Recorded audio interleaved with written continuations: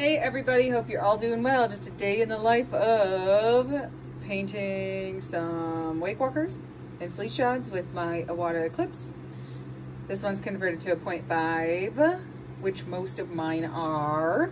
And I'm doing some texture work. I got this stencil at on AliExpress.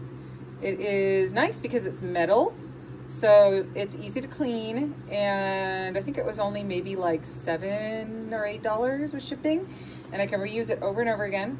If you use water-based paint, you can just soak it in some rubbing alcohol and scrub it with a toothbrush and then wipe it down with a rag or a paintbrush or whatever. It's just really dirty right now, so it's gonna need a soaking after I'm done with this batch. But it's really nice to just kind of create a little texture pattern and whatever you like. So these are some of the tools of the trade.